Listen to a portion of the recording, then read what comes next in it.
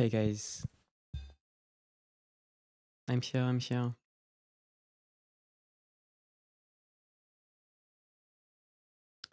Is it working? 1, 2, 3, 4, 5.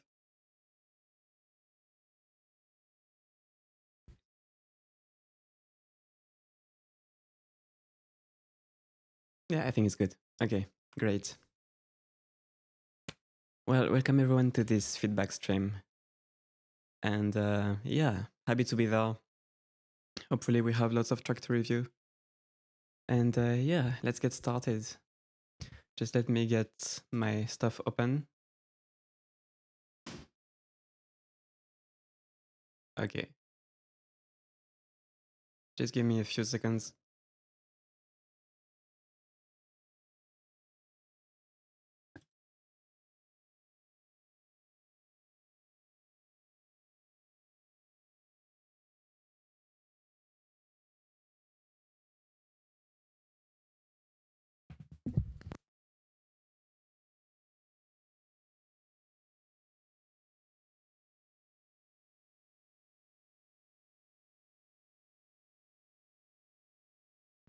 All right. So if you want to donate at least $3, €3, I think, to get your track reviewed. Sorry about the noises. If you want your track to be reviewed, you can donate at least €3 in the link in the description. And I will receive your link. Make sure you include a good quality link. So if you use SoundCloud, make sure you enable downloads so I can actually download the WAV file or send like a 320 kbps MP3 so that it's a good quality. So let's get started. So we have a first track by Jonathan Carrillo. Let's check it out. Just give me a second, guys. I'm just gonna get a glass of water.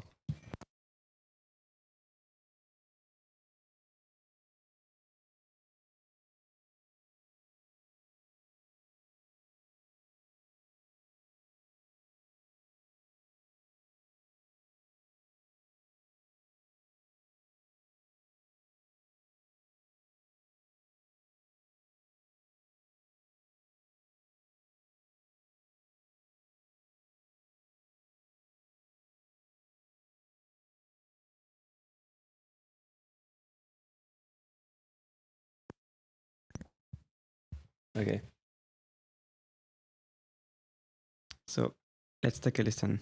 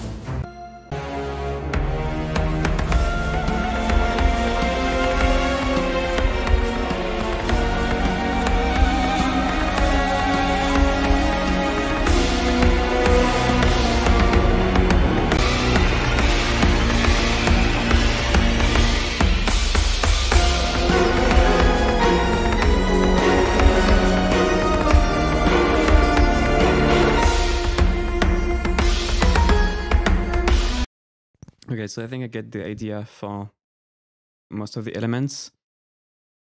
So there are a few problems in the mix. I would say the biggest problem is the kick, that low kind of drum. It doesn't really blend well. The thing is, it kind of stands out too much with the transient here, even here. And it feels very close. And then you have the other instruments which sound really lush, like they're in a hall. And there is kind of too much of a contrast here. So what you want to do is maybe if you can change the mic mix, because that drum kind of feels like it's really, really close by default. So maybe change up the mic mix a bit. But you could also just put a plate reverb or something. But make sure you cut the lows in the plate reverb so that it doesn't kind of undefine the bass. So that way you keep the tight kick. But that reverb would also tame the transients. You said the transient is a bit too much here. It sounds very close and gives a feeling of a kick that's too upfront and not part of the sound. So it's also a bit too loud in volume. So it sticks out a bit too much in volume. In some of the other parts, like the loud parts here, it's the volume-wise is kind of fine.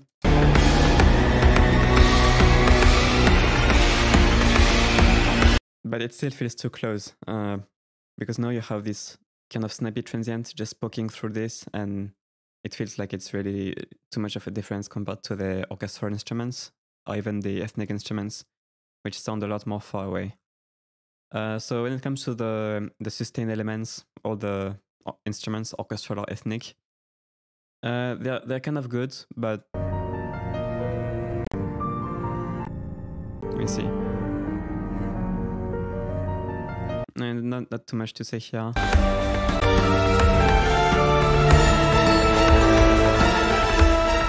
Some of them get slightly muddy in the mid-range, just a bit too much. It's not too bad.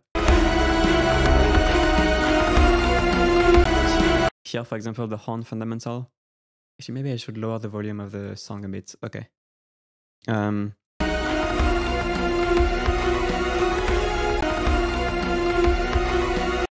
You kind of have the horn dominating too much in the mid-range, and we don't really hear enough of the color of the horn, for example.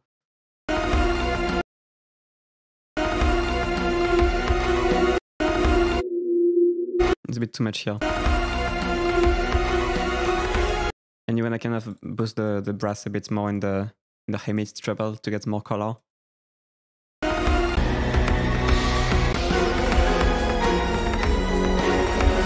Especially here also too, at the end here.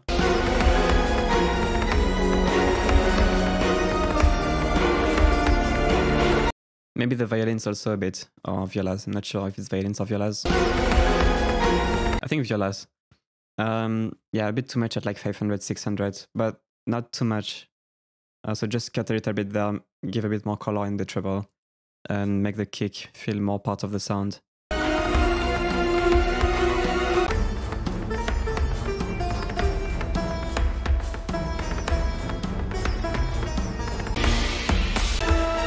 And maybe pan the instruments a bit more. It sounds a bit narrow. You can probably spread the cello a bit more on the right, pons a bit more on the left. You can probably spread things a bit. It sounds a little bit too centered overall. But yeah, it's pretty good though. It's pretty good.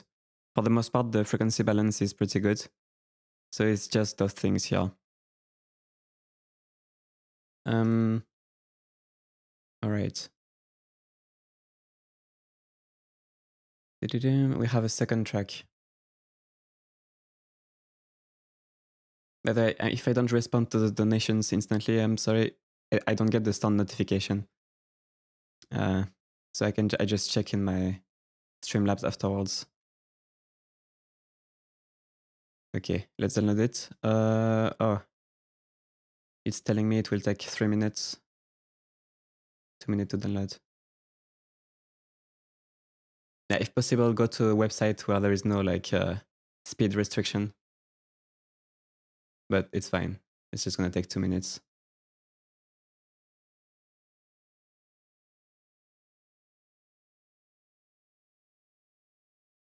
Yeah, I can hear a bit of pre-panning from the library, but yeah, it was a bit too narrow by default. Some libraries already sound kind of on the side. This one's just not enough. Or maybe you just put so much reverb that it's kind of recentered everything, so you need more panning to compensate. I just spilled some water. Just wait, I will close curtain because the sun is too bright here.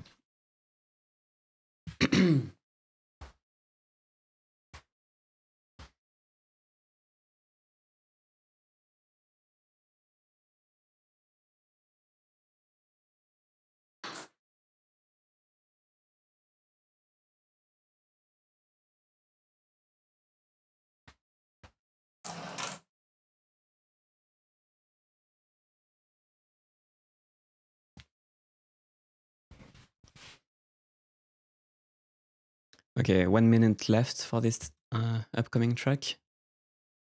So this track is going to be by Madrai. I hope I say your name right. Madrai. Okay, track isn't completely finished, but looking forward for tips. Okay.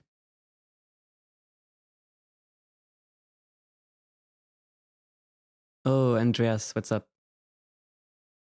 Yeah, just doing a stream.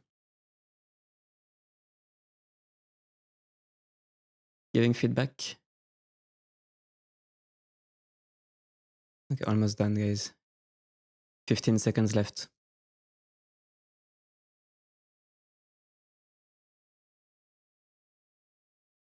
Yeah, ideally try to use Google Drive or maybe Pico Song or something with no download speed restriction. Okay, anyway, I have it now. Let's see this track.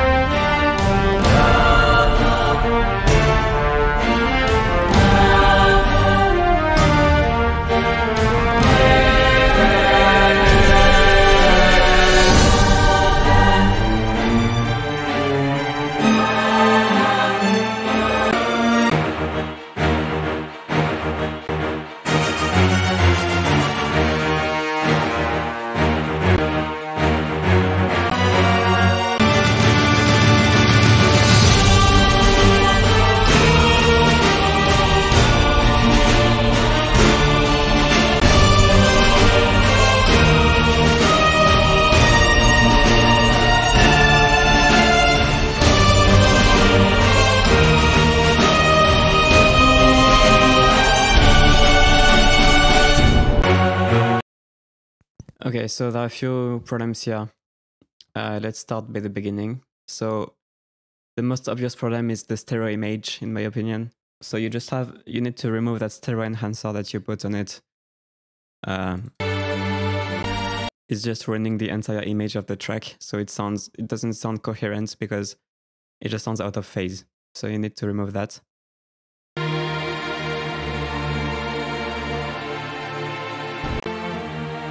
And secondly, it sounds like the strings you cut too much bass. Like the EQ just feels odd.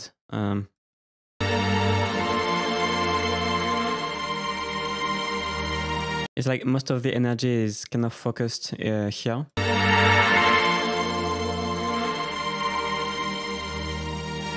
You need to bring back more bass. You need more warmth in the strings. It feels too filtered. These rolls here, these drums sound a bit out of phase also, so you need to remove the stereo enhancer.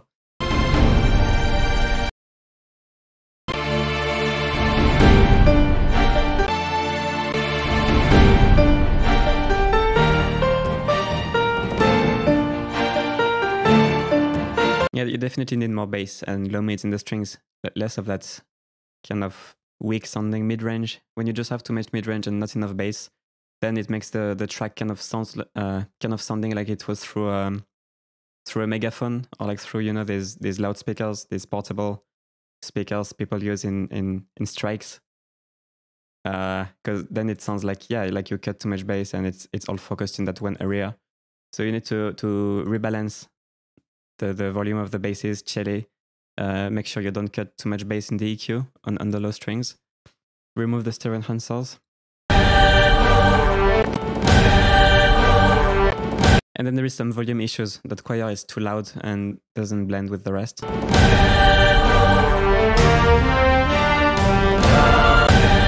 And also many orchestration issues. I feel like I have to talk about them in this track, but your elements feel too isolated. Like you just have this one brass instrument here, just isolated. And it's like the parts like don't really work together. Like you just have this one thing and then this one thing, one after the other. And you just need to stack more things. So I'm not going to get into orchestration too much, but if you actually layer more things in a better way, say for example, if you're going to have a brass melody, then you need brass chords and you need a brass bass line, for example. If you just have that one staccato bass line carrying the whole track, and then you have a lot of other stuff in the mid-range, it's not going to be enough to carry the rest. Like you want balance in the harmony. So you need to kind of make sure that if you have a lead element, you also have chords for it, a harmony to support it, and then a bass line. So that's what's kind of lacking here. And that's why the track might feel too, how would you say in English? Kind of too naked, I would say.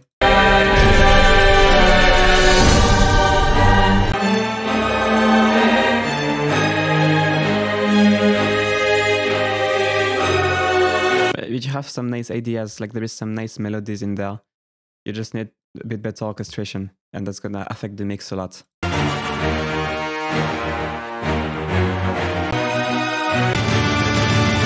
And when it comes to the final part, it's too loud.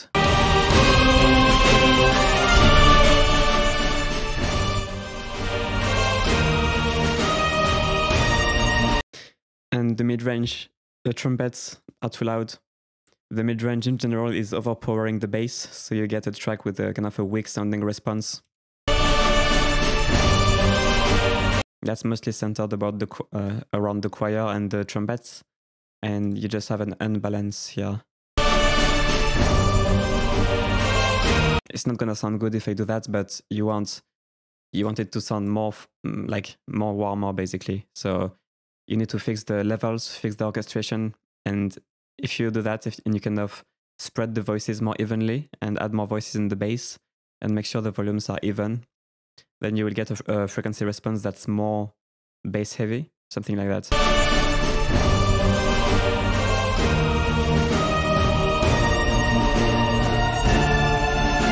But of course, you can't just do that and call it fixed. So you need to fix your levels first.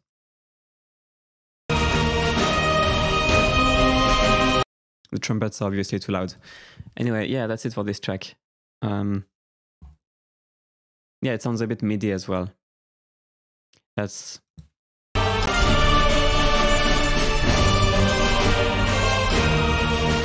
due to the expression. So you probably want to add more variation to the expression. For example, the trumpet is very static, very flat. Maybe you want to give more articulation, like instead of doing...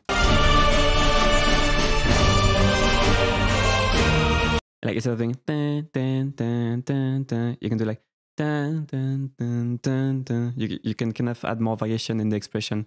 Same for the drums. Instead of doing like the snare, doing like da, da, da, da, da, da, da, at the same volume all the time, you can do like da, da, da, da, da, da, da, da, da, da, da, da. So you kind of do a ramp up every time. All that kind of stuff helps giving more interest and making the track less flat feeling as well. All right, so let's go to the next track by Julien Journet, a French brother.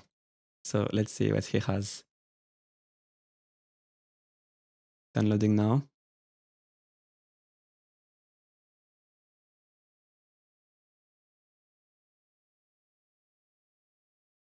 All right, let's listen to it.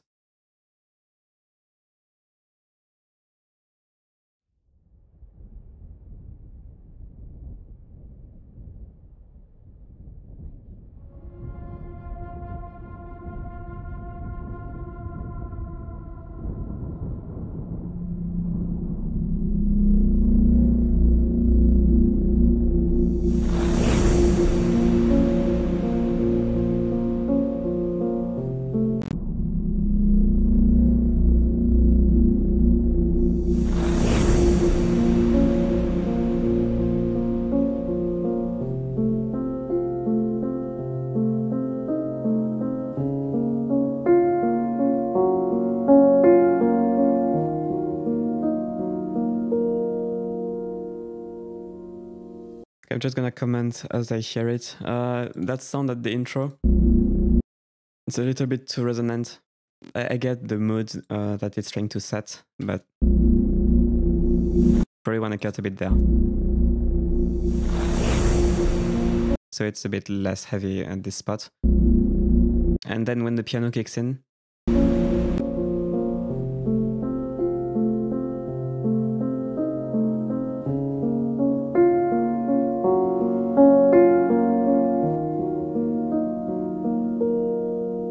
I mean, it's a dark piano. I mean, you could leave it like that. You could cut maybe a few dB here, but maybe you could just dynamic EQ. See, some of the notes are a bit louder. So if you just dynamic EQ, I see this note here gets a bit too annoying and resonant.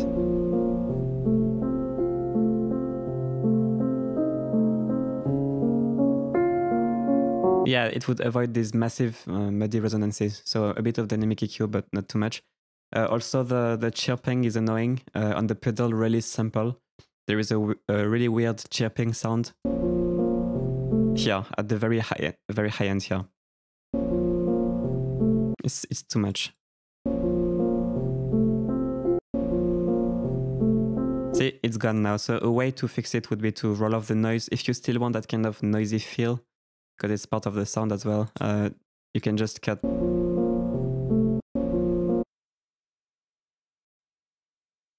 Yeah, just focus on that frequency here, do like that, something like that. So the chirping is not as annoying.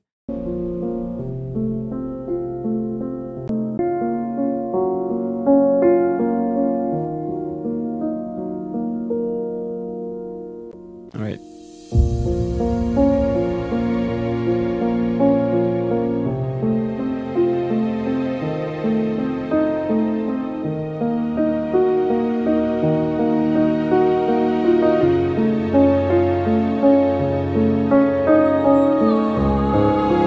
Yeah, I would definitely cut the piano a bit in the low mids. It becomes more of a problem when there is other stuff at the same time.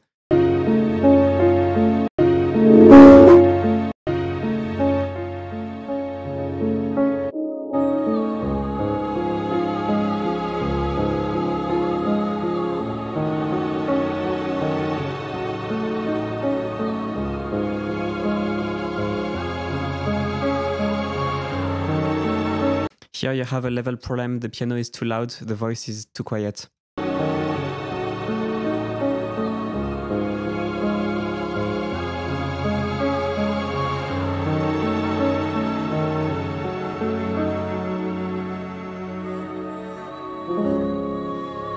So actually, if you lower the piano in volume first, maybe you wouldn't have to EQ it.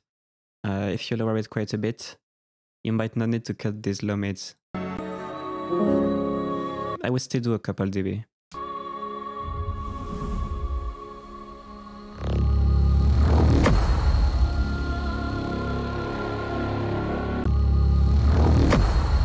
And this effect is maybe a bit too dry considering the mood of the track.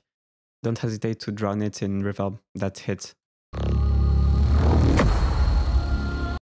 The voice is great, but the voice needs to be louder.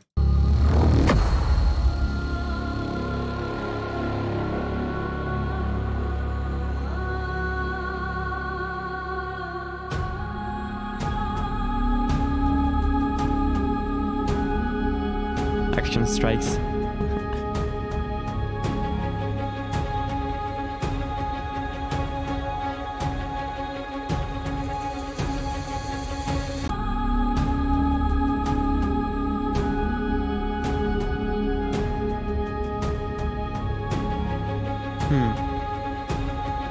That note, that vocal note gets a bit jarring in the mid-range.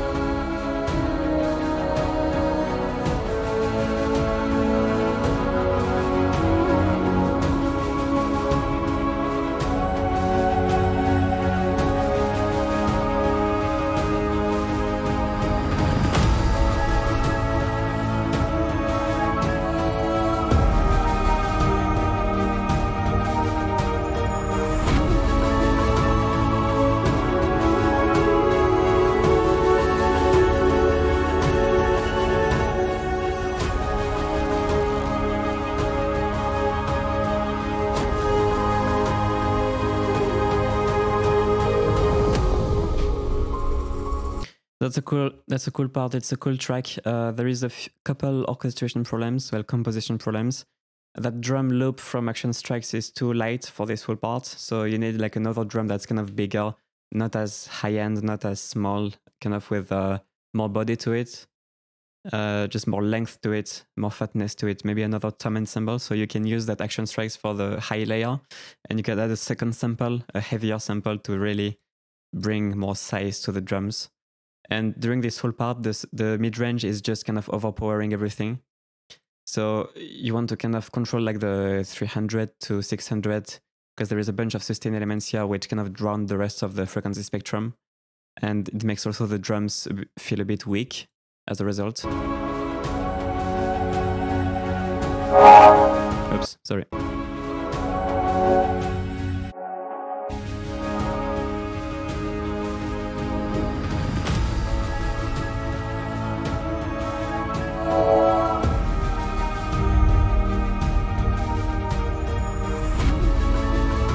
And you want a drum that has a bigger dynamic impact. So every time there is a hit, you want the hit to really move the bass more, and the mid-range to be less muddy here at this range. So cut some of the instruments here, some of the pads. You don't need to put -1 dB in the limiter. You can just do -0.1. It looks like you did -1 here. Yeah, you don't need to. And also it's a bit too loud. Like there is just not enough space for the dynamics here to breathe. So once you put your bigger, nicer drums, make sure the bass can still move compared to the sustain elements. Make sure there is enough dynamics even at the loudest part. And yeah, you can hear here the problem. It's just too much mid-range. It's too muddy here, and all that range here from your sustain instruments is just kind of masking the treble color that you can also get from this brass and stuff like that. So if you cut there on some of the muddier instruments, you will get more of the high-end, high-mid color. It's just gonna sound more even for your sustain instruments. It's not too late to send. You can still send. So you can just make a donation and put the link, download link for your track, and I will say it's like that.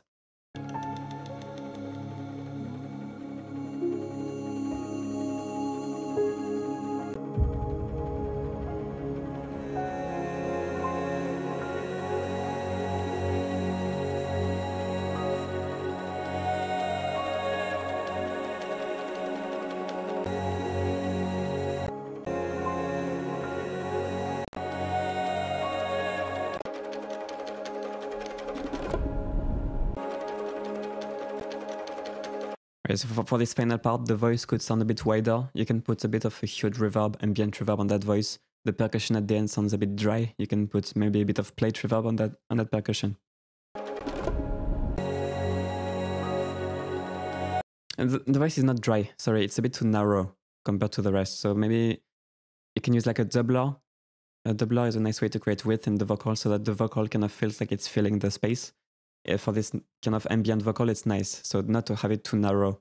Sometimes when you put reverb, it's not going to sound wide. It sounds like you put some black hole reverb or something like that. Eventide black hole or something. And sometimes reverb is not going to help with the width. So before the reverb, you can put something to give more width, like a doubler. And it's going to make the vocal feel like it fills the stereo spectrum more than right now.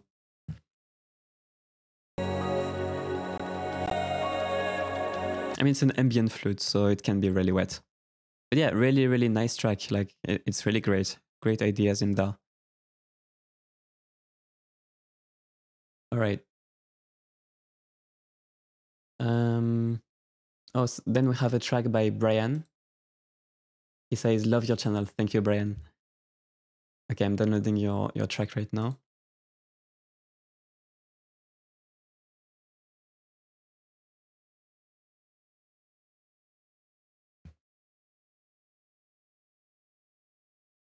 Okay.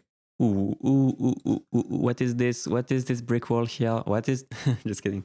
Wait, I will turn on the light. Now it's too dark.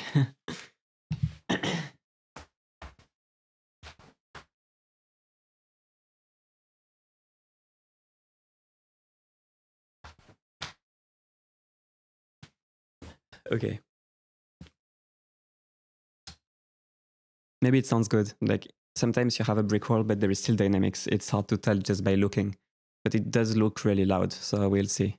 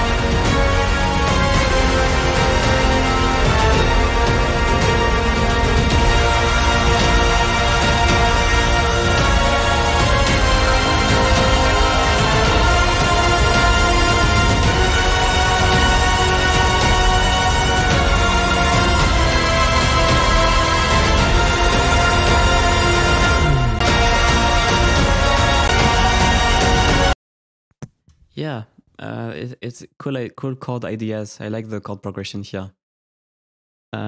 So during the whole intro actually sounds pretty good. I would say for the most part, no problems. You could pan things a bit more. The strings you could pan slightly more, few percent more to get more width. In the intro, there is a non-stop resonance, which bothers me a bit as well. I think it's coming from a pad or something.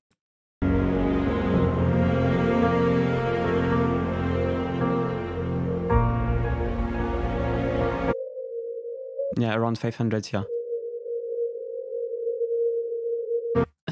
There is just a pad that's a bit too annoying because it's non-stop and it distracts a bit too much from the piano sometimes. But it doesn't poke out too bad all the time, so maybe just dynamic EQ that resonance on that pad all throughout the intro. So it's too loud. There is not enough dynamic range here, and as you introduce the percussion, it just doesn't breathe enough. The percussion is too quiet. Even right now here, the percussion is too quiet, and all throughout the track it's too quiet. And if you boost it, you will never be able to keep that volume, and it's never gonna get any dynamics because it's too loud. That cello here is too loud in volume, and there is a weird resonance here. Like somewhere in the high mids, a bit of a weird resonance in the cello, and it's just too loud in volume, and you need bigger percussion, more low end, compared to the mids and the highs to breathe.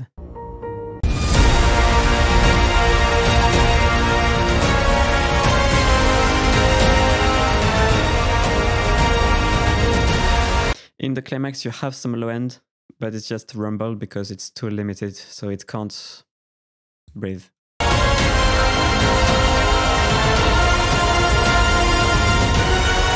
And the brass sounds distorted actually, because it's so limited. It sounds like too much treble here, a bit too much treble. It sounds like distortion from a limiter, kind of. And you need more bass dynamics. Actually, I think if we look at this through an analyzer, the bass is not gonna look that low. You probably have a fair amount of bass already, but it just doesn't feel like a lot because it's not dynamic bass, it's flat bass. Let's look, it's probably not gonna look too low.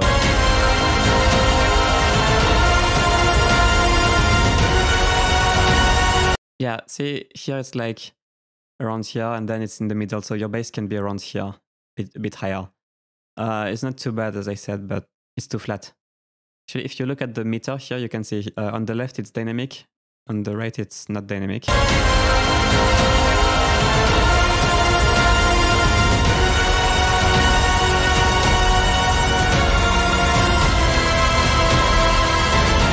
You can see it's like 2/3 of the way to the right, so it's kind of two brick wall. In fact, I don't know why it's not more on the right, because it's really two brick wall. So yeah, that's it for the bass. So a bit more bass and a bit more dynamic bass. Yeah, but there is cool ideas here, so hopefully that helps you mix this track. Okay. Then we have Mititan. He says incoming Collegno monster. Nice, Collegno. There is not too many people who use Collegno. That's cool. Let me see.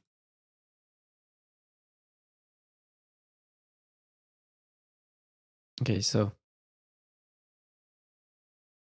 Oh, it's a small track. Let's hear it.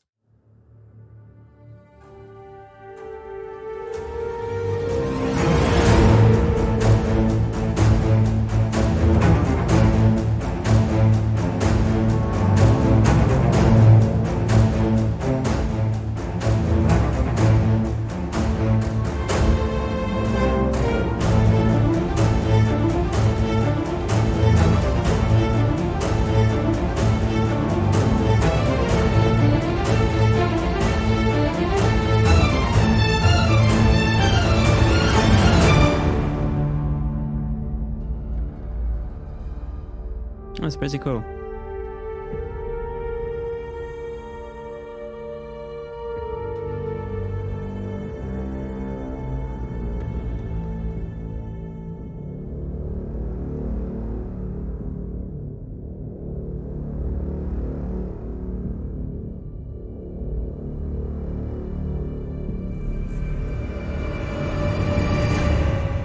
I mean, the part at the end sounds really good, not much to say. The first part, there's a bit of mud in the low mids.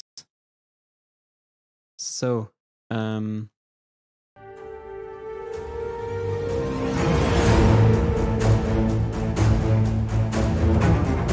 It's mostly coming from the cello. So the cello, they can be muddy. Cellos can be muddy around 200, 300.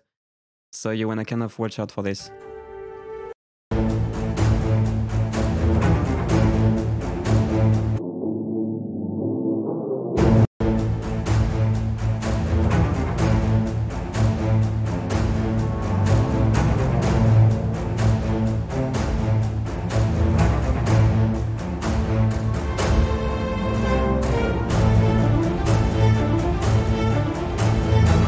Of course, you need to fix that on the instrument itself, but yeah, a bit there.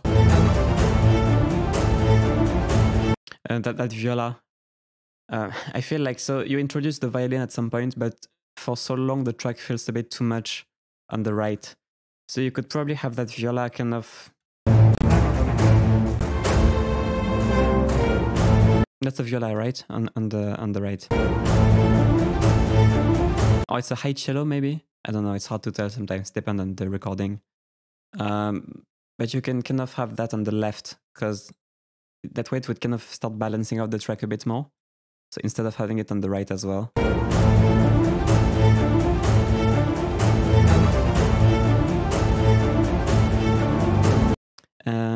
Yeah, not too much on the left. Oh, muddy is not... Muddy means just not necessarily conflicting with something else, just... Yeah, that's violas, that's what I thought. Okay, so the violas you can put slightly on the left, actually, instead of being quite on the right. So it just balances things a bit more. And the viola is a bit muddy at 500 as well, so you can cut a bit there.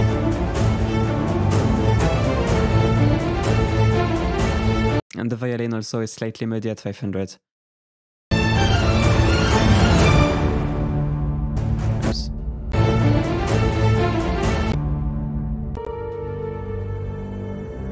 So that's that. But for the most part, it sounds really good, actually. Just a bit of that muddy mid-range and that muddy 250, 300 on the cello. Watch out these resonances.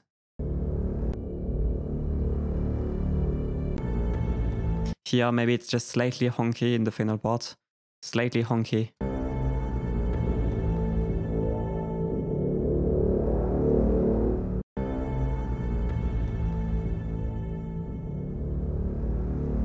But it's just a few dB, right? So nothing too bad. But it's really cool. Really, really cool track. All right. Let's see next. We have a track by Nordic Dunn. Mr. Dunn. Dun dun dun.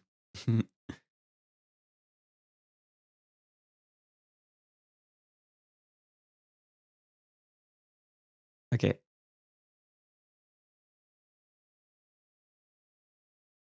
Let's listen to it.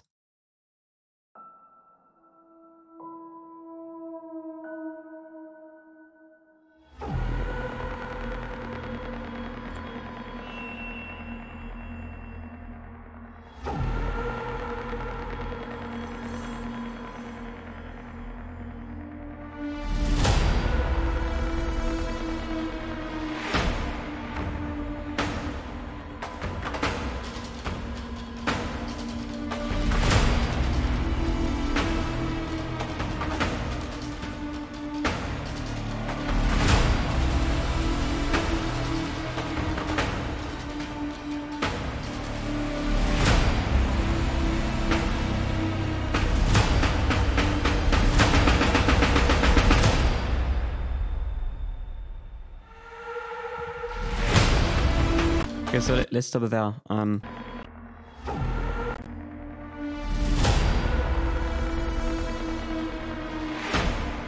It's actually really cool for the most part. It's really well mixed.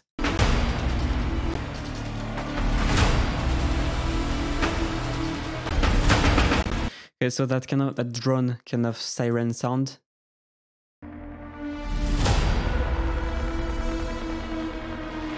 Just slightly too hollow here, so you could cut it a little bit here and maybe distort it more so you have a bit more color around 2, 3, 4K for that kind of siren sound. When it comes to the drums, the ones that do like da, da, da, da, da, the main drums, the ones you can hear, these ones, they have a bit too much 600 Hertz. So it makes them sound a little bit too washy.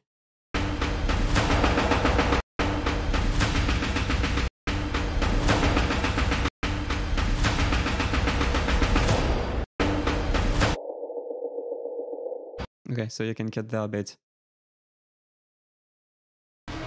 But for the most part, it sounds good. These hits maybe sound a bit too weak in the bass. So here you had a nice kind of bass bump. But maybe it's not enough. You can have a bit more of a bass bump in that hit. And this one sounds a bit too weak, I guess. Like, you make sure that you have more like a low boom type of bass, long bass, but a bit punchy as well. So it's a little bit more impressive. Okay, and then the next part.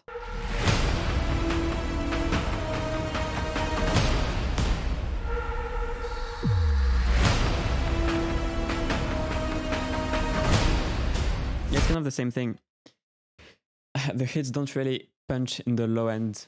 Like, they don't give that bass bump that they should. They do to some degree, but it blends into the bram, and it's not like you can really feel that punch enough, especially for the build-up here.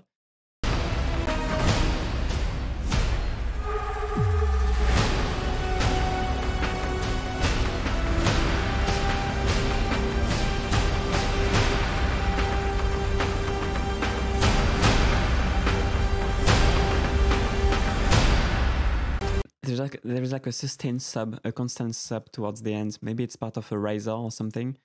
You shouldn't have that because it's gonna prevent the hits from having any power.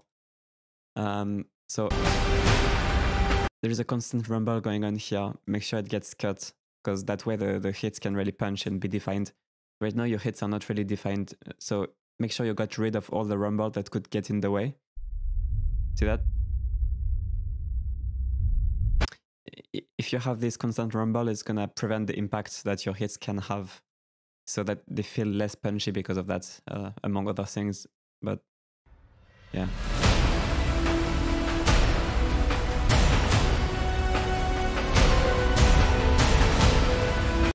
Actually, these sound a bit better.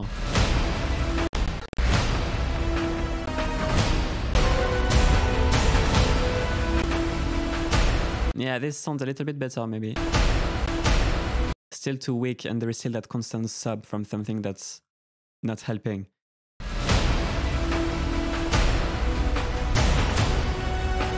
There's a constant rumble in between the hits, like a 40-50 hertz. It's too much. You don't need a constant rumble there. That's really just for the hits. You can have that sustained bass more around 80, 100, 120.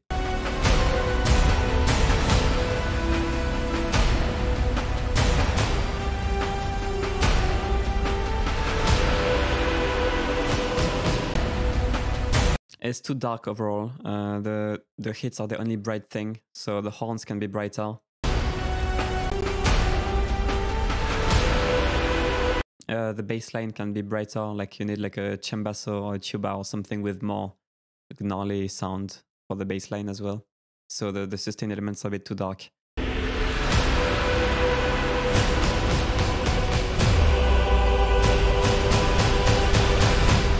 The hits are pretty good here at the end. Actually, they are quite punchy, but there is still that rumble.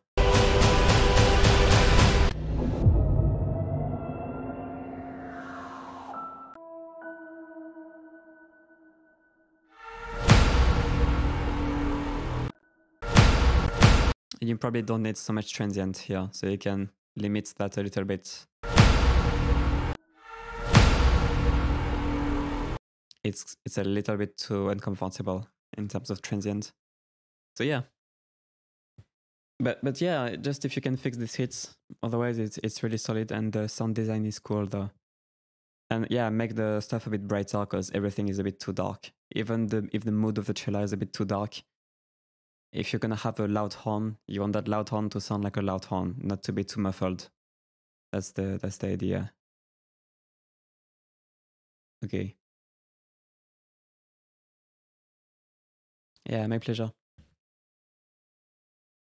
Okay guys, so now I'm gonna check my email because I need to download something there.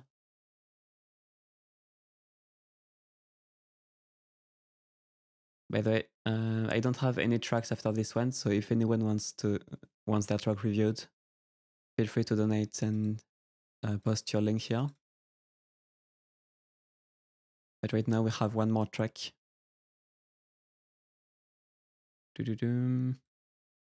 So this track is by Cloud Sky 1.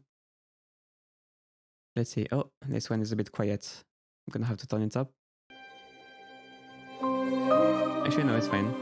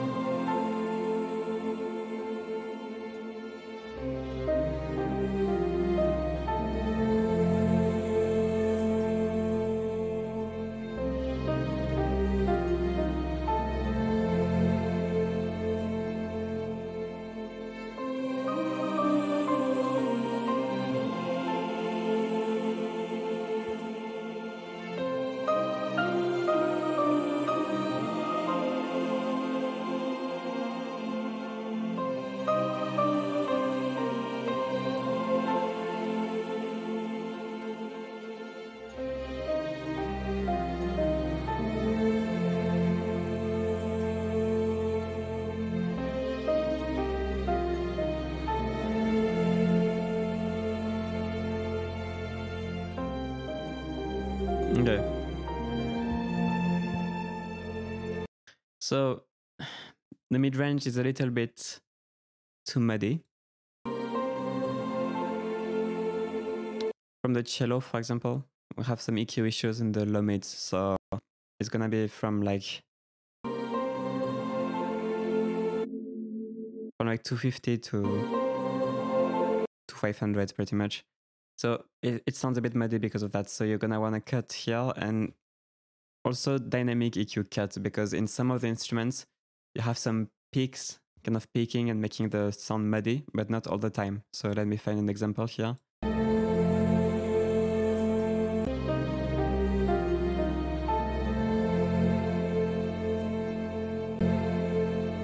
For example, here you have a resonance here. But it's not all the time. So what I recommend is just kind of going into the instruments, find the muddy spots around 250 to 500 and do a partial cut, because some things are going to need to be cut, like the cello need to be cut probably around 300, 350. But also do a bit of dynamic EQ, so that way you kind of control the mid-range and it never really gets too muddy. It gets controlled around these peaks and you don't have these single resonance peaks which go like and just kind of, you know, sound weird through your ears. So maybe I can just demonstrate one here.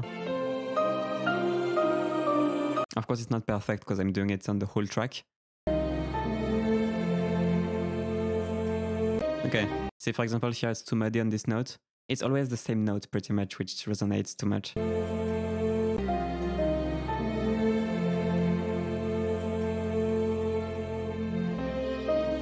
So you can probably just cut overall a bit. And then you can have one here. Right, something like that. And then maybe one here. On that note here. So of course you want to go into the individual instruments, but let's see how that makes the sound better.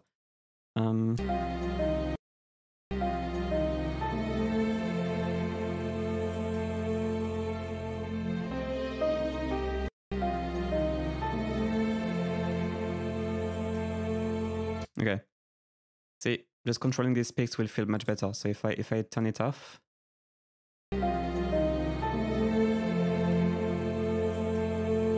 on,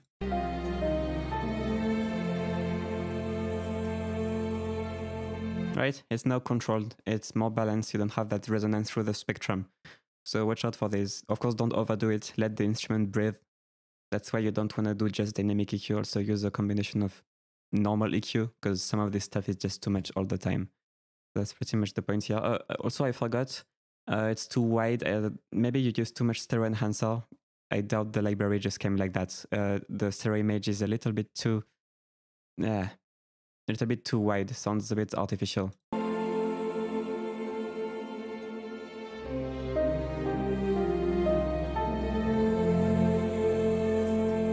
So you might want to check if you have any stereo enhancers. Just do like 5% on the mix, but I don't know, the stereo image just sounds not very focused because of that. But yeah, otherwise it's cool. I like the mood of this track.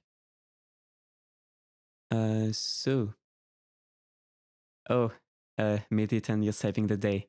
Giving me the content when I don't have any. Yay!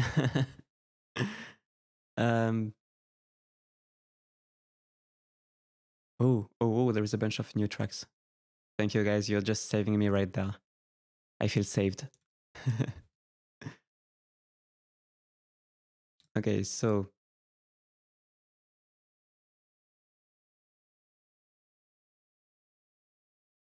the Tear Ascent. This track is by Mid-10, yeah. Okay, let's play it.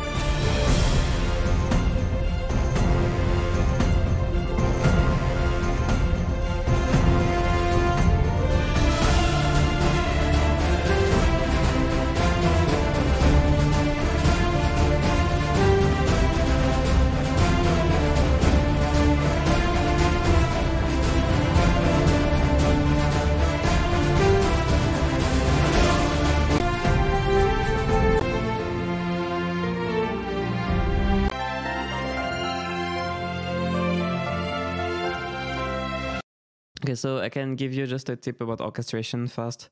You have a bit too much unison going on in the melodies, so because it's also affecting the mix. Because you have too much instruments playing the melody, kind of in unison and not enough harmony. It just kind of focuses the energy in that mid-range in that one particular harmonic, so it creates a bit of a resonance in the mid-range. So by spreading kind of the voices better, you would get a more even frequency response, because you wouldn't have that one harmonic kind of moving around all the time through the mix. So if you see that one peak in your frequency analyzer, that might be why. I mean, in some cases it's fine, but here you get a bit too much unison here.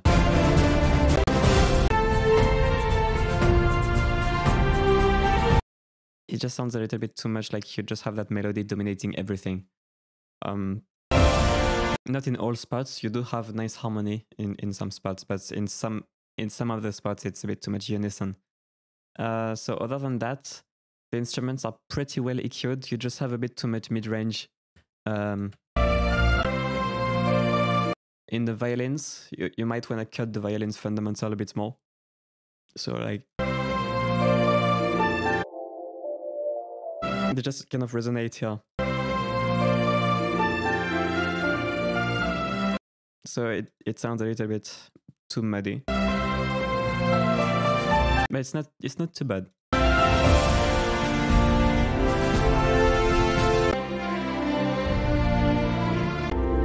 would probably do a bit of dynamic EQ just to nudge these fundamentals. When they resonate a bit too loud, just nudge them a couple dB, you know?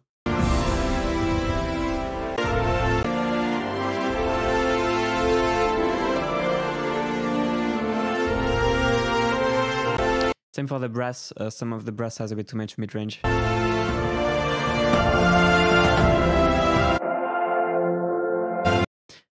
In some spots, in some notes, it's worse than other spots. But oh, the final. Yeah, I will listen to the final hits. That's weird. It feels really weak, but the transient is huge.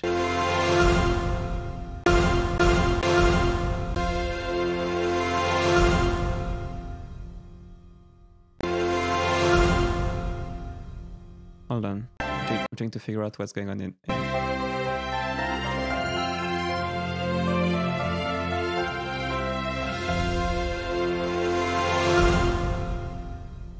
Yeah, maybe a bit more of a mid-range element to it because it sounds quite rumbly, and it feels a bit too soft. It's like just bass. I guess that's a bit more of a snap to it, maybe.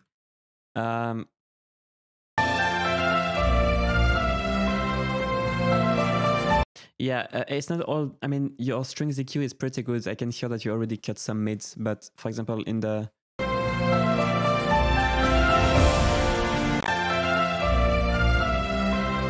you have maybe it's the piano. It's hard to tell because it's unison again.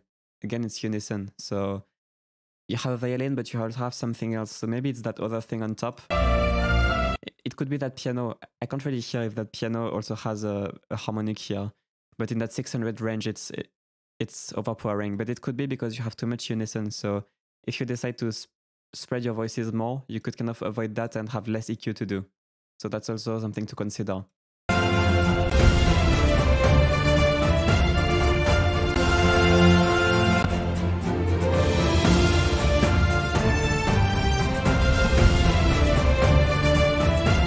See, here it's too much unison. Like you have the violins with trumpets. You probably don't want to do exactly the same thing, especially since they're so loud. Because the trumpet is already quite loud. 248, 330, let me check.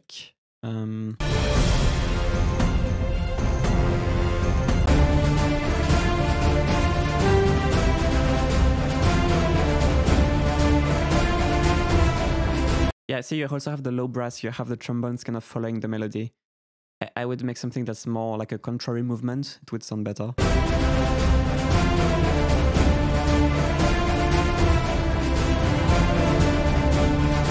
And there is a bit of mud in the low mids. Also about the percussion, I noticed that there is a shaker. It's a bit too dry and it doesn't feel part of the orchestra. That shaker here. So if you add a whole reverb to a shaker that's close mic'd, it's not gonna feel far away. It's never gonna work. You're gonna get a weird high-end shimmer. It's not gonna sound good. So what you want to do is add a room reverb, a smaller room reverb, just to give early reflections to the shaker, and that way it feels kind of more far back into a space. And that's how you wanna add depth to a shaker. Because if you just add whole reverb, it's never gonna work on a shaker. So don't even try. It's gonna sound like a weird high end. You're not gonna get the depth.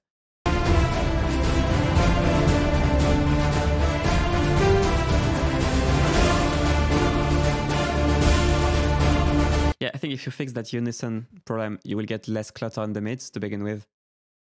Yeah, you can use the room knob slider to put it more back in the room, actually. And also, just to finish on this track, the percussion.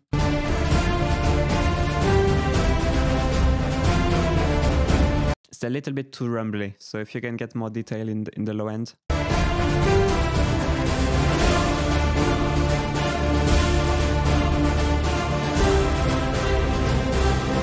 It's like I can feel an impact, like around 40, really low, but it's kind of lacking of some more defined impact bass around 80 to 100 for the bass. So you probably want a kick that's also a bit more focused on the higher bass, not just the super subby stuff, because it's a bit too rumbly and feels very low. So you want to have a bit of impact a bit higher in the range, like more like 100. That way it feels a bit more rhythmic. That's the word. But yeah, it's cool though, it's cool. Okay, so then we have another track by Brian. First time you try to make this type of music. Okay, let's see. I like the title of the track. GFS, GFS, GFS, you just smashed your keyboard. Nice. So let's listen to GFS, GFS, GFS, GFS, GFS, GFS, GFS. Let's see.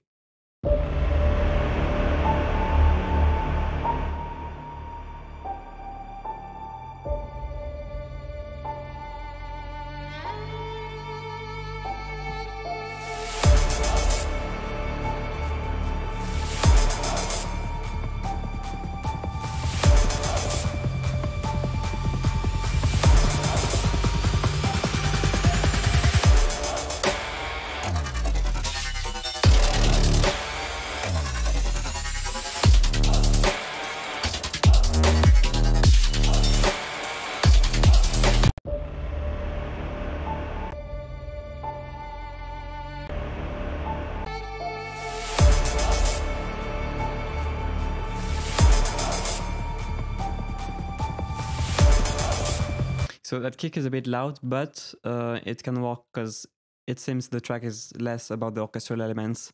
So it matters what's coming next to see the level of that kick, if it's alright or not. But it could be fine.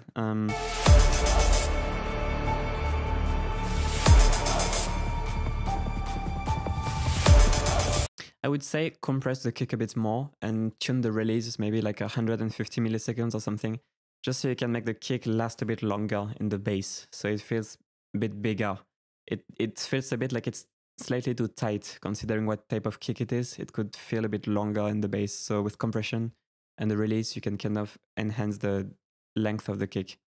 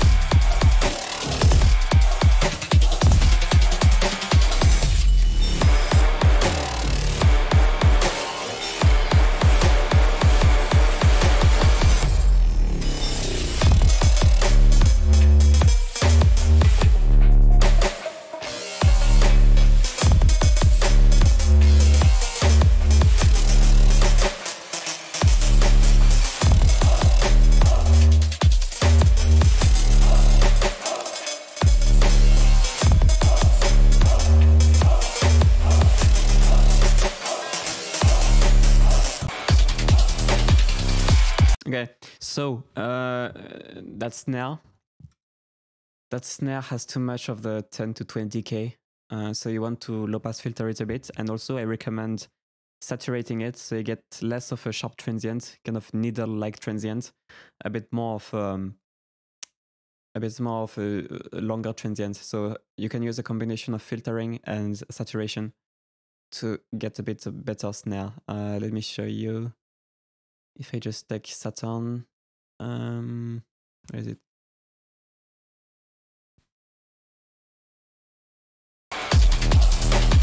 Of course, it's not gonna work if I put it on the whole track, but let's find the snare.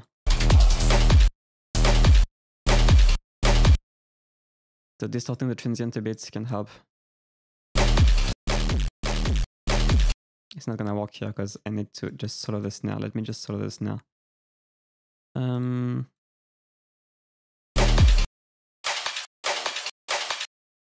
Okay, just you kind of want to get a longer transient. So see how it's softened the transient here.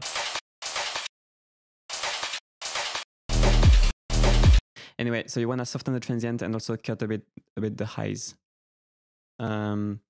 So let's That way it's gonna make the snare feel more part of the mix. So the kicks, they sound a bit too dark, especially when there's other stuff going on. So I would recommend using a kick with a second kick just for the high end with a better texture. So something that's not so tight, something that's a bit more like sandpaper, like something that's a bit more of a longer, more textured feel in the high end. So you could use a second kick that you saturate to get a bit more of a nicer texture, and you put it on top. So that way it's not just that tight electronic kind of high end, but a bit more of an interesting texture on the kick. That would be nice. The bass you can make it wide. It doesn't have to be mono, especially from like 100 Hertz up. You can put it wide. So I would recommend using like a room reverb. I'm talking about the sub bass.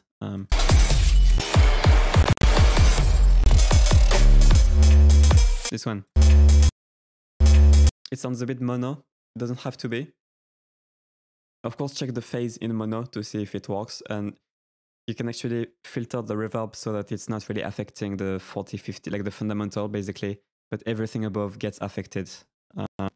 So something that sounds a bit like that. Compared to, you know, just putting a room on it, or just like a stereo generator, something to kind of add differences, make the bass feel a bit wider. Of course, check the phase in mono, make sure it doesn't mess up the track in mono. But you can, like, it's just a wasted potential if you leave it completely mono like that. And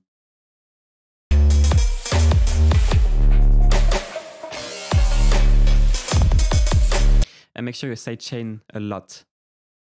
Like, I think you already have some sidechaining going on. Like I can hear it going up here. Maybe do a bit of a faster release, but do even more sidechain. Or like say like from 80 Hertz and below, you can add a second multiband sidechain with like even more. So it's like you don't have any bass whatsoever for the kick, like minus 12 dB or something. If you do full range, you're gonna notice the ramp up. So you can have the ramp up a bit faster, and then a second multiband sidechain just pinning down the sub bass completely. So that's for the trap elements. See, a sub bass a bit wide like this one. There is no reason you can't have a wide sub bass on the drop as well.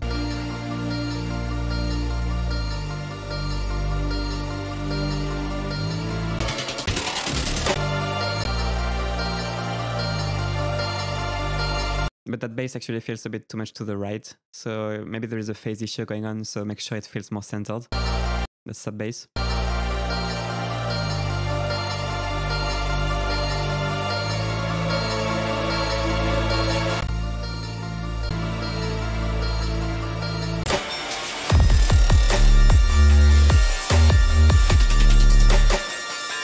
Yeah, that snare is really too distracting, that treble of the snare, which I mentioned before. Yeah, you can. That's the thing. You can do a unison bass on the drop sub bass as well. But maybe what you can do is like have the unison voices a bit more distorted, but also filtered, so it's not affecting the fundamental. That way, the fundamental stays mono. No, it doesn't have to be 100% mono. Actually, there is some tricks you can use to make a stereo sub bass that actually works in mono and doesn't get messed up in mono. But again, it's really risky, so you need to see if it works. So always convert to mono, check in mono the mix, see if there is like a loss of volume due to phasing. But you can get something stereo, even in the sub bass. But generally, if you filter it below 100, don't need to do a brick roll, just filter it gently below 100. So that way the lowest first harmonic is not really affected by the phase, but you can get all the stereo-ness from like the second harmonic of the sub bass. That's kind of the idea. But I really love this track. It's really cool. It's really, really cool. Yeah, maybe some of the elements, like the other effects, like the synth kind of growls and stuff, and they sound a bit buried, so they can also come up in the drops, I would say. But it's really great. It's really cool. Da-da-da. Oh, it's your first. Yeah, it's actually, you said it's your first time making this. Wow, like for our first time, it's amazing. Seriously. Jonathan Cario, again with another track. So I helped you with this one, and you fixed the stuff I pointed out. Okay. Let me listen to it again.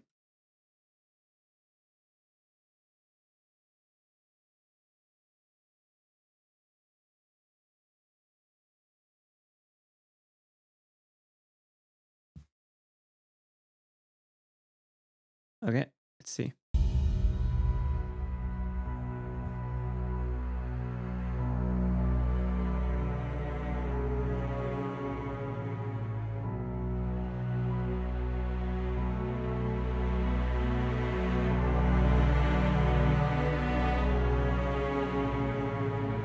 Cello sounds a bit too much to the right. I don't know if I mentioned this last time, but it sounds a bit too panned, a bit too disjointed on the right here.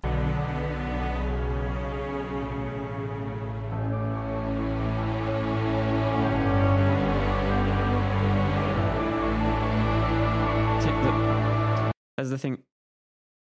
The violin, oh, hold on. So the violin sounds fine. The cello is too much to the right.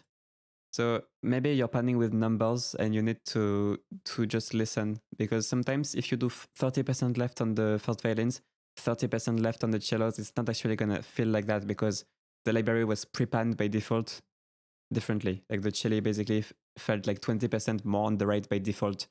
So it doesn't feel balanced. It feels like the cello are like way up to the right and the violins are just like 30% to the right. So when you pan the library, just go with your ears. Don't trust the panning knobs, how they look at all, because it might not be even. It might be completely offset to one side if you just kind of try to be symmetrical looking at the panning knobs.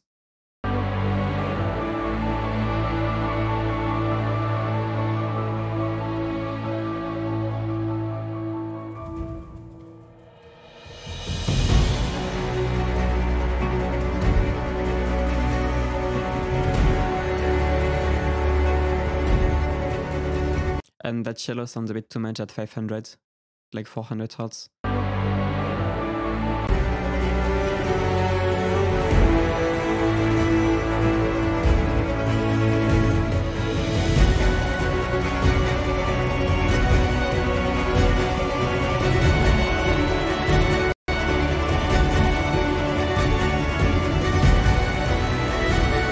The choir sounds a bit stereo enhanced. Did you put a stereo enhancer on the choir?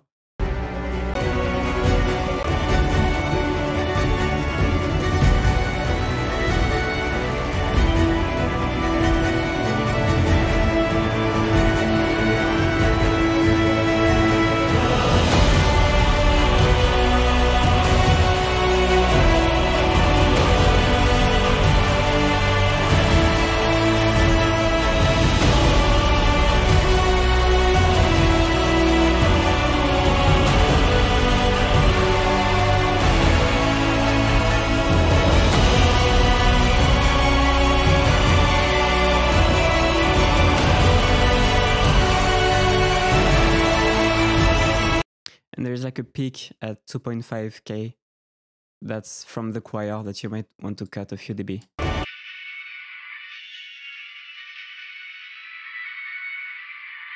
Like 2K, something like that.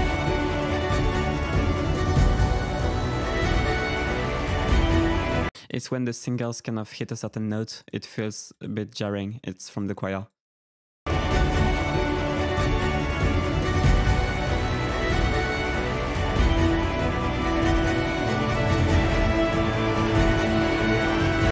There is kind of some wild resonances here, which you might want to tame with dynamic EQ. It's not always all the time. Also, the track is too flat, as some of you pointed out. It's too much compression.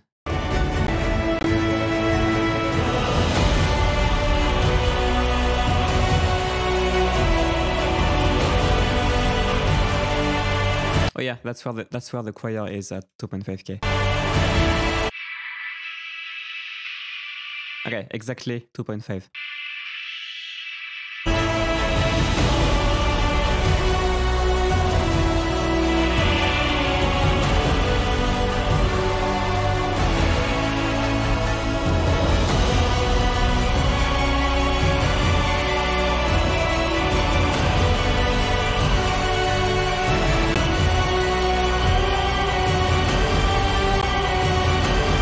Okay, there's like a high violin also at 3K. Actually, is it 3K? Yes, 300, 3K, yeah. So you need to cut there as well. Just focus on that range.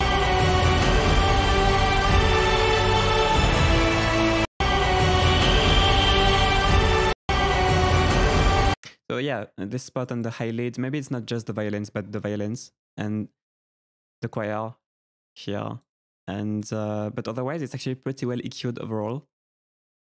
And it sounds pretty good. And the percussion is actually quite punchy. Like it sounds like it can be more punchy.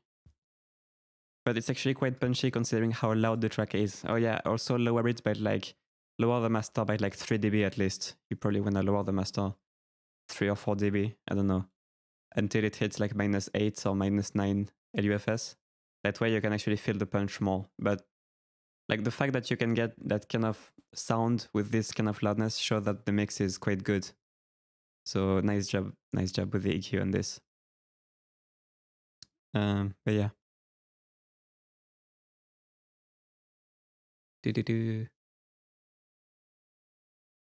Okay. Next donation is from Dan, who said Joel is sexy. Thank you. Well, I'm glad I am because my shot isn't. Okay. So next track, Mathieu Deguay again.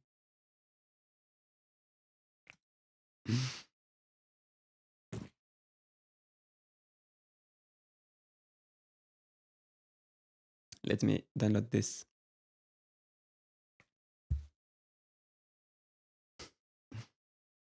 The Beast Within, that's called. Let's see.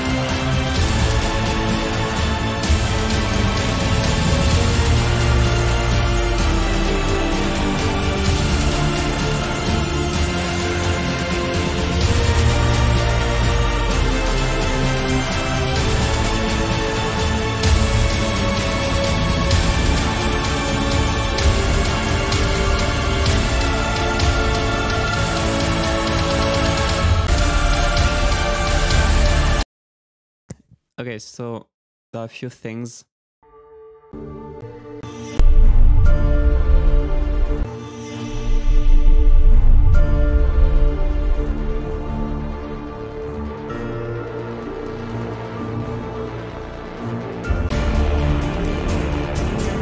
It's a bit this one is a bit tricky. So there is a bunch of over EQing.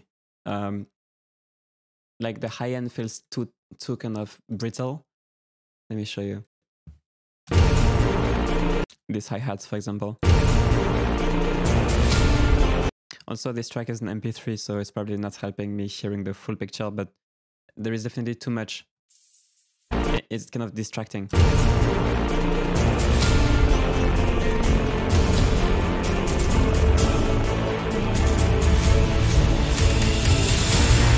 And the drums are too scooped, so the drums sound very much like that.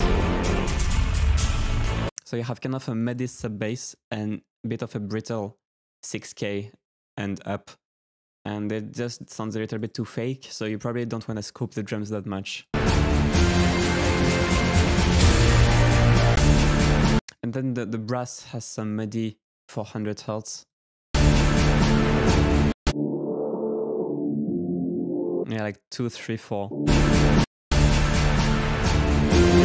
So you want to cut the low brass, like the tubas or something like that.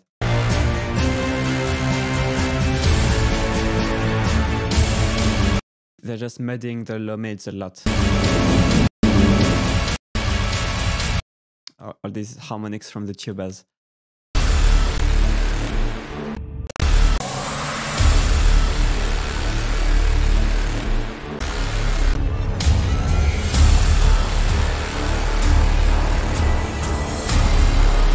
You probably want these hits to be louder and more defined. They kind of get lost a bit in the bram, so the hit doesn't feel like it's standing out as much as it should.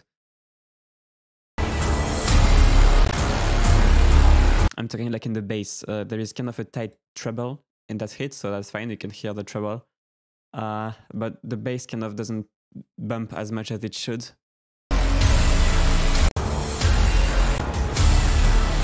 But actually, the hit is fine. I guess it's like there is sub from other elements which are maybe getting in the way a bit too much.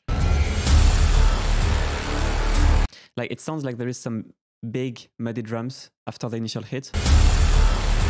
Like dung, dung, like the two hits that follow it. And they sound a bit too bassy, so it makes the hit feel less powerful in comparison. So you probably don't want so much sub bass, like 40, 50 Hz on these following hits. So that way the hits are just a bit stronger. And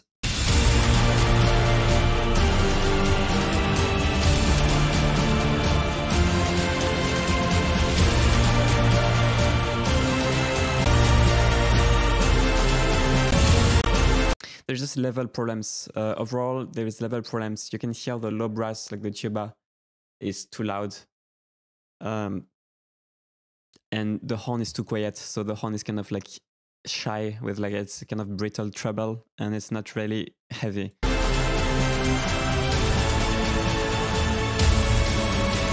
By the way, the horn, is it a trumpet? No, that's a horn. It almost feels like a trumpet because there is a bit too much treble, but the volume of the horn is too low, and the tuba is drowning everything, especially in the low mids. Also, it feels like there is a stereo enhancer on this. It makes the stereo image feel too wide. A bit weird.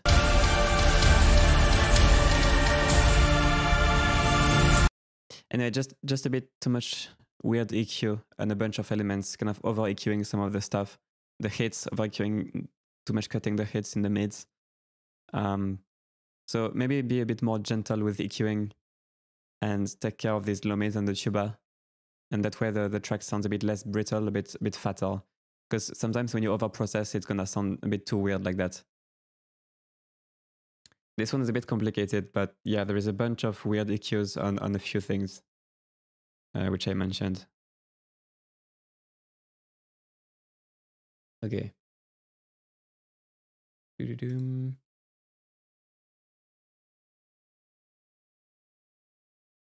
Next we have a... Did I just play this track? Yeah, that's the one I just played.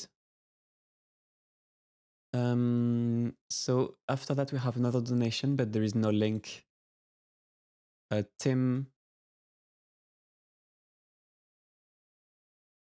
Also, I'm glad that was helpful. So Tim Deville donated €4, but you didn't include your track. Did you want to include the track, or I'm just making sure because sometimes people forget to put the link. But for now, I don't have any other tracks to review. But I might have one if he forgot to include the link. Just making sure. Oh, you forgot? Yeah, Justin Robbins. So yeah, feel free to email me. So if you go to... Okay, just I will put my email in the chat.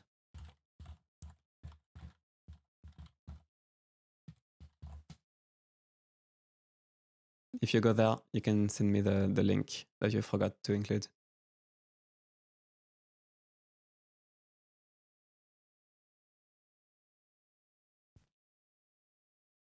Okay, sounds good.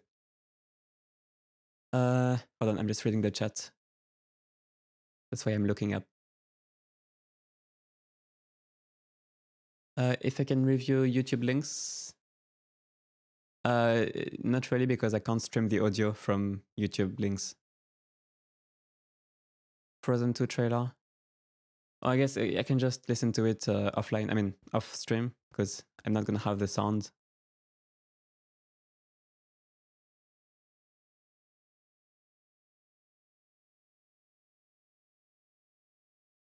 Yeah. Oh, there was a question by Alan Lennon. Should we brickroll sub bass below 30?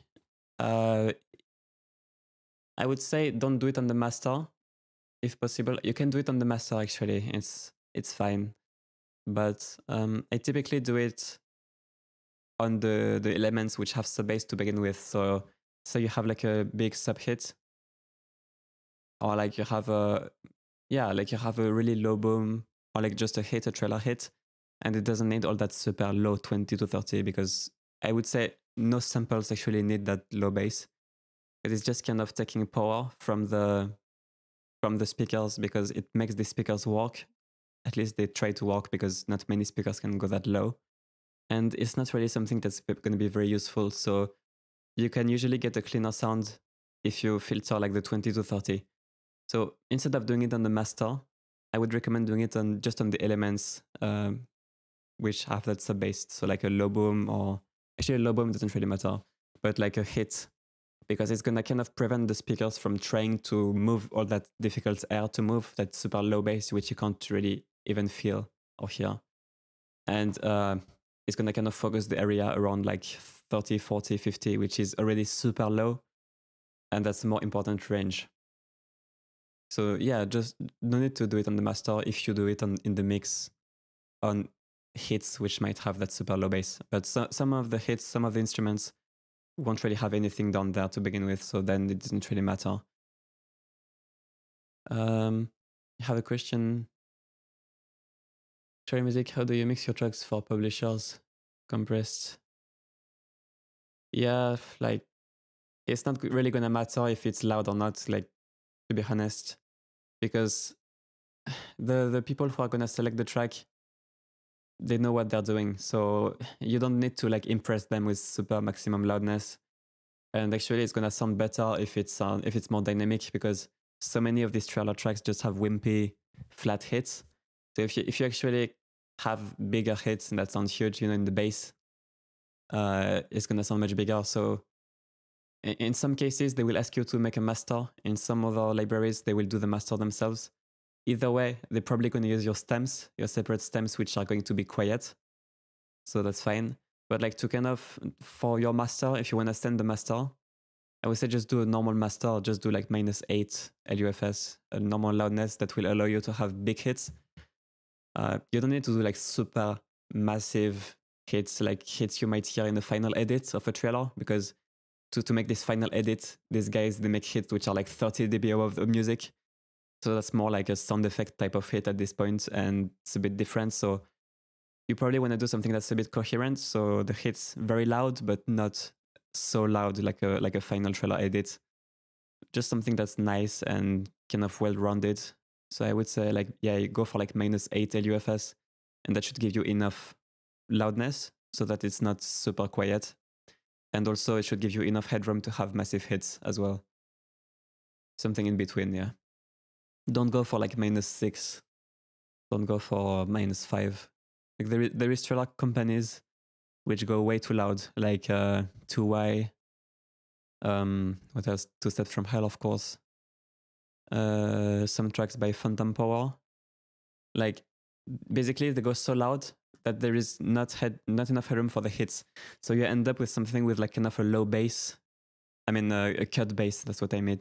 And just a flat mid-range. So all you get is pretty much mid-range, like horns, and the hits sound like they're just like you can hear the big snares, but they don't really punch through dynamically. And if you try to push your tracks to -5, there is just not enough headroom to actually get these dynamics in the hits. So you end up with something with a cut bass, just flat kind of mid-range, and it's tiring on the ears. It doesn't sound impressive. So yeah, don't go past -7. Like some tracks will go to -7 and still sound good, but stick to -8.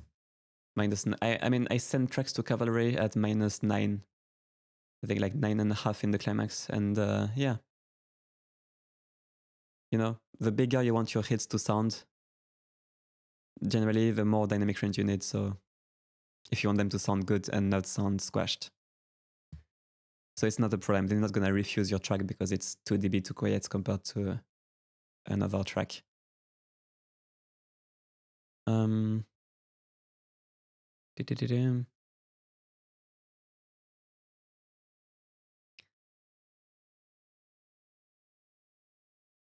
Yeah, let me read the chat. Yeah, I'm glad you learned a lot, Mutaten. Glad I can help. It's nice. Yeah, with training, the more you mix, the more you train your ears, the more you're gonna hear these problems. And it's just gonna become obvious after a while, basically. That's what you want. You want to practice until it becomes obvious to you. And then you don't make the same mistakes again. Okay, so I have a track by Justin Robbins. Let's see.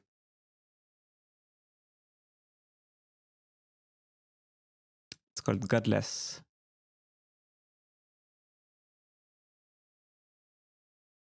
All right, let's listen to it.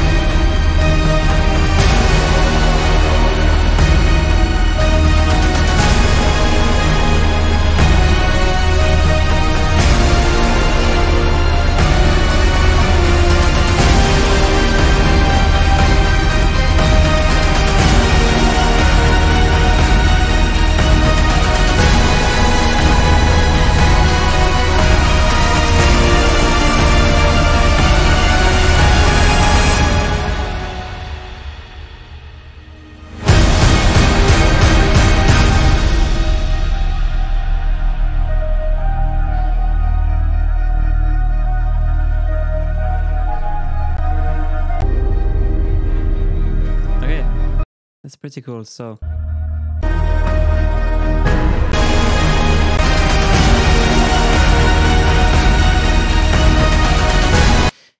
there is nice EQ on the brass, and on a bunch of things the EQ is nice. So the main problem with this is the constant rumble. So if you listen from around, actually pretty much during the whole track, there's a super low bass and it's getting in the way of the hits. You can, oh, whoa, that's lower than I thought. It's really low. So that's taking headroom, unnecessary headroom for no reason. So see, even if I brickwall it, it's barely making any difference. So you have too much, you need to cut that super low harmonic and also cut a bit of the second super low harmonic, and because it's getting in the way. So you have a sustained bass nonstop getting in the way of other stuff. See, that's like this constant bass.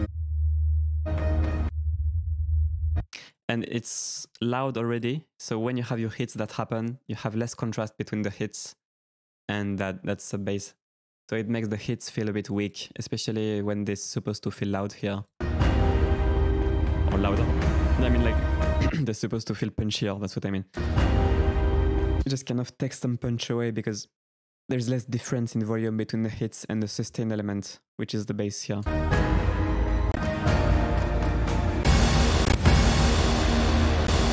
Same here.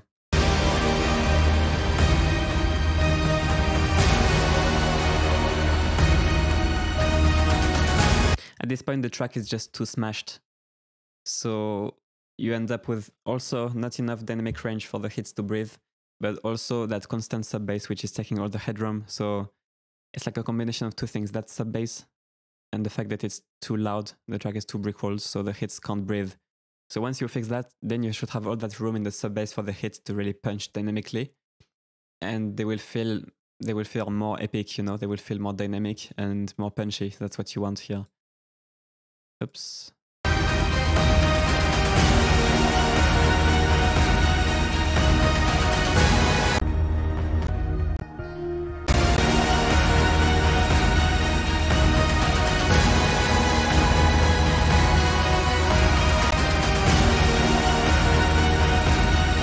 Yeah, it's a bit hard to give EQ tips here because it's so smashed in the climax. But the mid-range sounds like it would be cleared up a bit.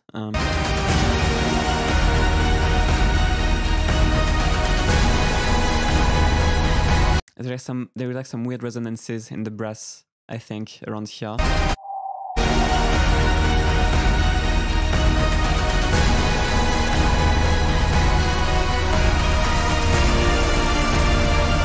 And like the violins are a bit too buried, the first violins. But it's just hard because everything is kind of smashed into one texture here. So you really need to master a quieter. That's way too loud.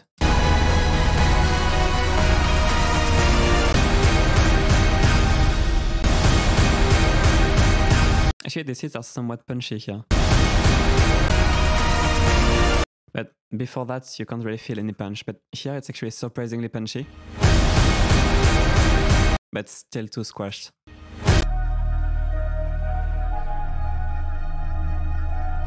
Yeah.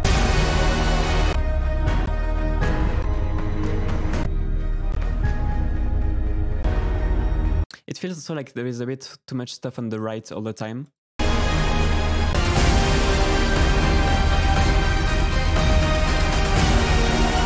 Like your French horns actually sound on the right here, and your French horn should actually be on the left. So it's also unbalancing the track a bit, so you want to watch out for the padding as well. Make sure that the padding is more even.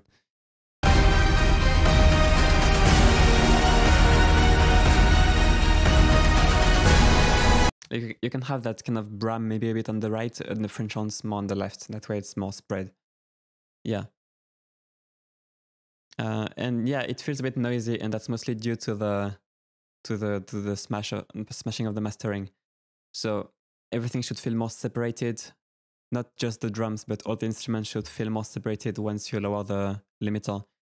Because the thing is, limiting doesn't only destroy the drums, it also destroys the tone, because if you apply a lot of limiting, especially kind of shorter release times, you will create distortion. Limiting is gonna create distortion, so you will also change the tone of the instruments.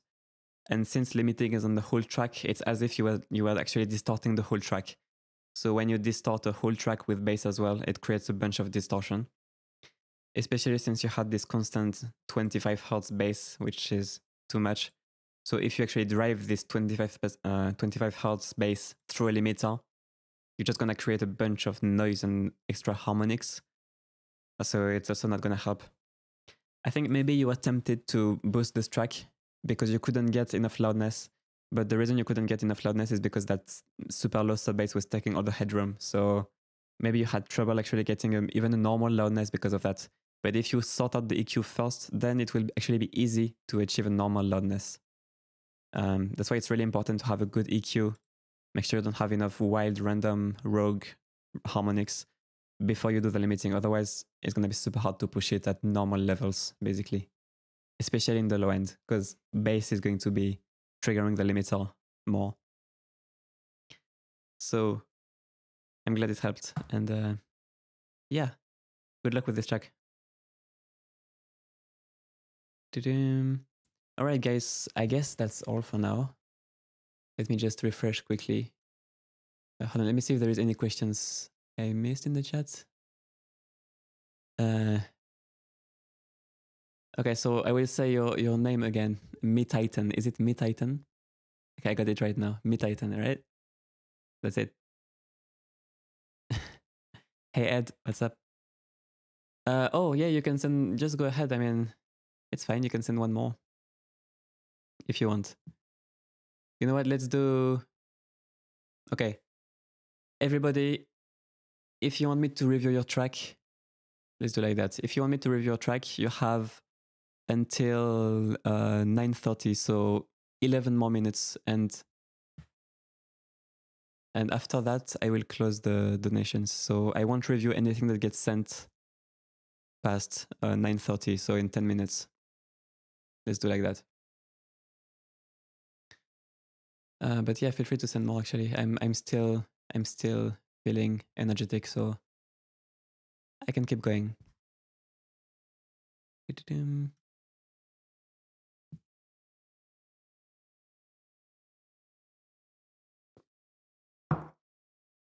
He will send tracks all night.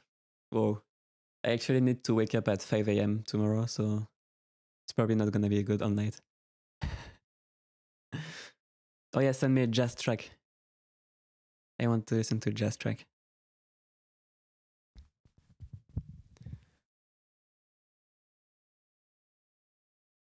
Be right back, guys. My glass is empty. I need more water.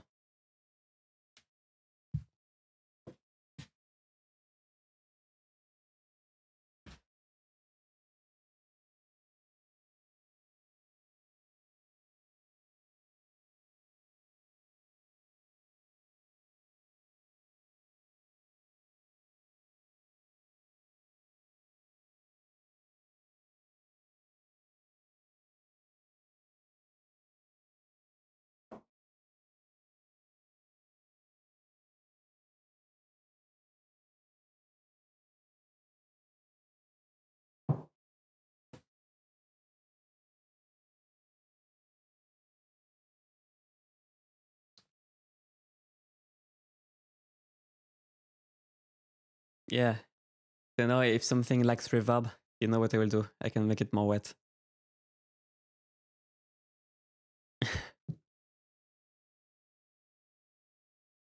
Okay, so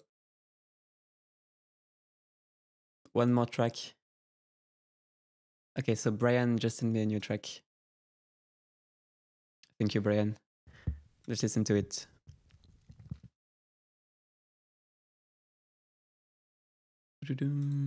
So Galaxy.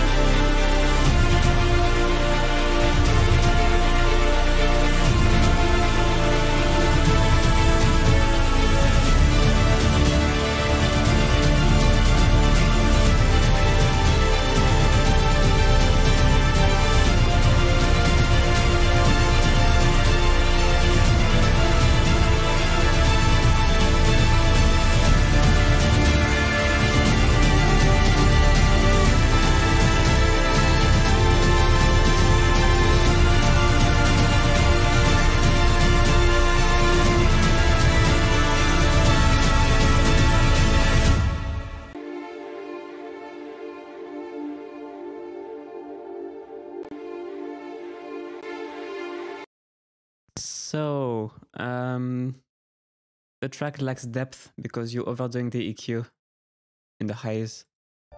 So, intro. The cello sounds a bit too pan on the right. Like, I don't know if you can feel, but in that big part here, and even in the climax, it feels a bit unbalanced. So you want maybe you can pan the violin.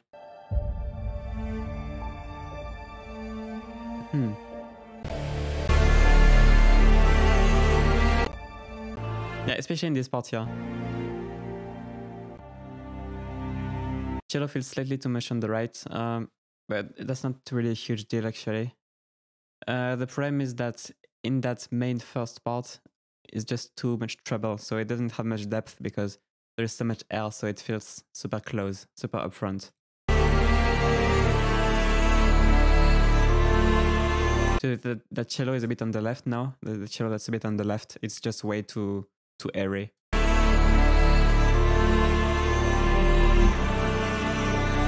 But actually the EQ of the other stuff in general is really nice. Like it's quite fat and well EQ'd.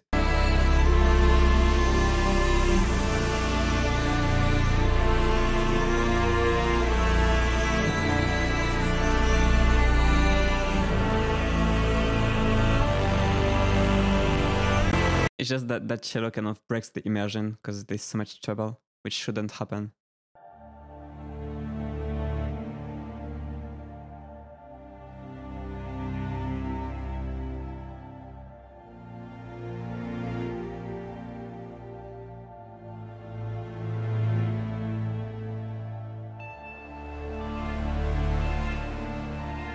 And the strings sound a bit too dry here. Maybe you can put more reverb in this part. You can kind of automate the reverb. So in the climax, maybe you don't need so much string reverb because it could cloud things up. In this part, you can use more string reverb. So you can automate it like maybe from, I don't know, maybe from 50% send or like 60% send to 75, just so that this part feels more lush, especially since you have a huge pad, like a pad kind of synth behind. The strings feel a bit more, you know, especially that violin that goes dun, dun, dun, dun, dun, dun. It sounds a bit too close, I would say. But the reason it sounds too close is also the EQ. You just have too much air and too much air on the strings. Yeah.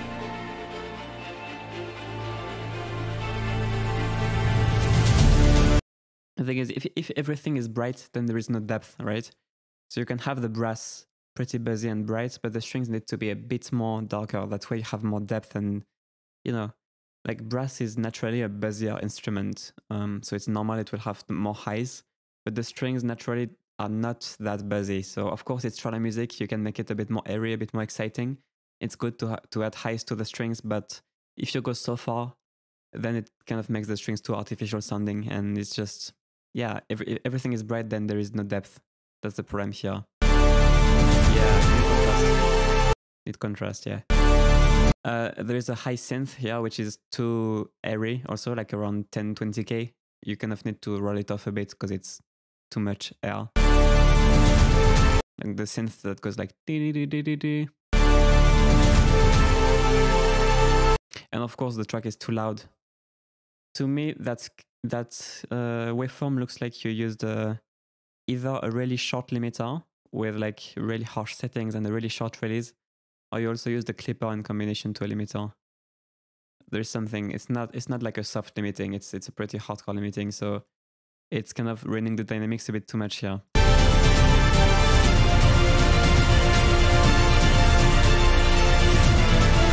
And it makes your track sound a bit distorted, and you like bass and you like warmth. So you definitely wanna, oh yeah, that's what I heard. So yeah, you kind of wanna roll that back a bit. Just have less treble, just more depth, more warmth, more bass, more dynamics. Okay, just like this part sounds, that's nice soft parts at the end.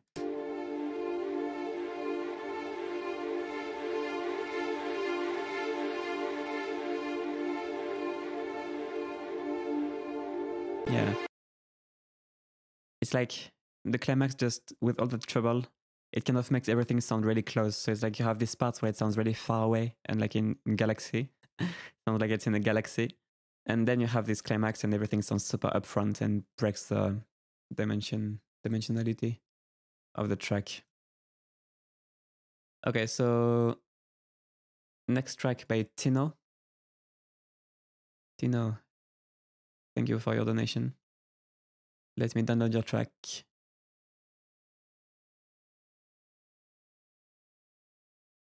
Oh, it's called The District. I've seen a track called The District at some point. Maybe I've seen that somewhere. I don't know. Maybe it's a different district. Who knows? Okay, let's listen to it.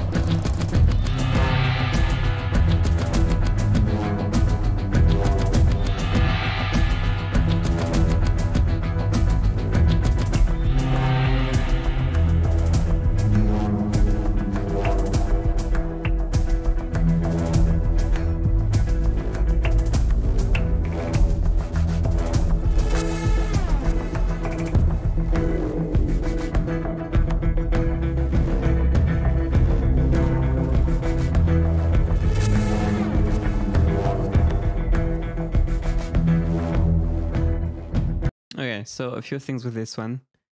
First of all, it's really interesting and creative. I like it. Second of all, the kicks are, I think they're really important. The percussion, the constant pulsing rhythm is going to be important here. So we should make sure that we always have that impact in the bass.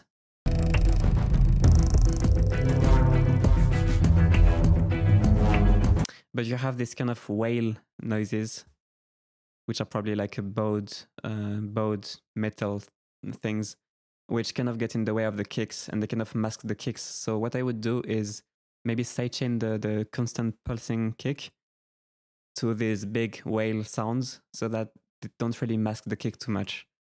And maybe boost the kick in volume so that it stays more audible throughout these parts. So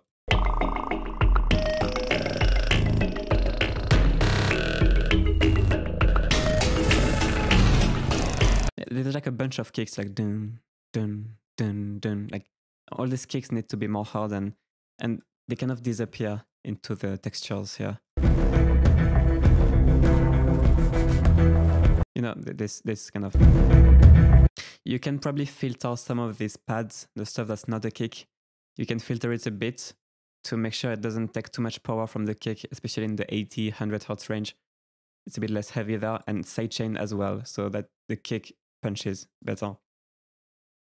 And also, there is a weird chirping kind of sound, which is a bit too aggressive on the ears. This one. It's too aggressive. It just hurts the ears. Make sure you cut that one, the two harmonics. There is one really high and one a bit lower. Every time it comes around, it's too much.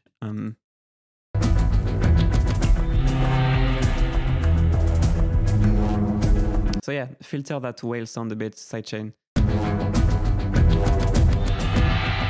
Maybe you can get more interest if you maybe put delay on some of the elements or have some of the elements go from left to right, like a panning automation or something. That could be really interesting and could go well with the style of the track, which is a bit crazy. You can make stuff move around in circles or whatever, or if you have a plugin that has like an automatic panning, or just manually pan, the panning automation could be interesting.